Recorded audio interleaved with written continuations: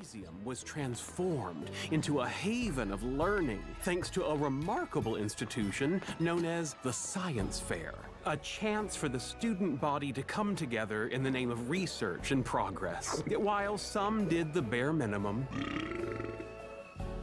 and others preferred razzmatazz over raw data, I set out to save humanity from deadly asteroids. And the winner of the Medford High School Science Fair is Sue-Ann Ludlow. You've got to be kidding me. Shelley.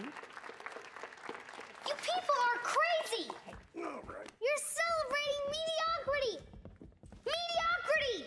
Mediocrity. I'll be in my room. Oh, come on, Shelley. You still got an honorable mention. Stop reminding me. Oh, I hate to see him so upset.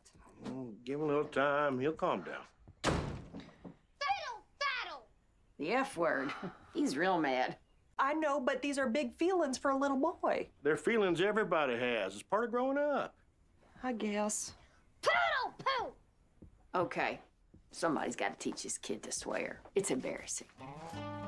So while an animal cell has a membrane, a plant cell has a membrane and a cell wall. Who cares?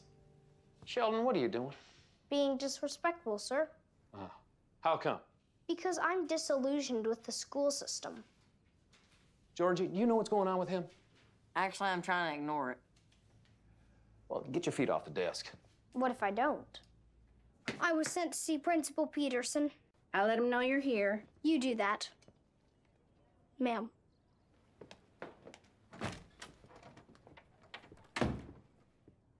Sheldon Cooper's outside. Attention, students and faculty. Oh, no. This is Sheldon Lee Cooper. What the hell? We're taught that hard work pays off, but that's not true. I came up with a solution to save Earth from killer asteroids and lost the science fair to Sue-Ann Ludlow and her frizzy hair machine. But it wasn't just me who lost, we all lost. Wake up, people. The system's broken. I blame MTV. Luckily, my parents can't afford cable. We can afford it. I urge you all to rise up. They can't send everyone to the principal's office. Chew gum in class. Use a #1 pencil. Go nuts. This is Sheldon Lee Cooper signing off. Live long and prosper. I can't believe you sent him to bed without his dinner. That's right. On spaghetti and hot dog night. That's rough. He's got to learn. Let's talk about something else. Georgie, how was your day? My brother told the entire school we can't afford cable. Oh, right. I've been thinking, and there's something I'd like to say. Unless it's an apology, I don't want to hear it. I'm quitting science. Not an apology. Hey, welcome back. Thank you for seeing us on such short notice, Doctor. Oh, not a problem. Sheldon, I remember you. Do you remember me? I remember everything. Now, Sheldon, I understand you've changed your mind about being a scientist. And you're gonna say I can't?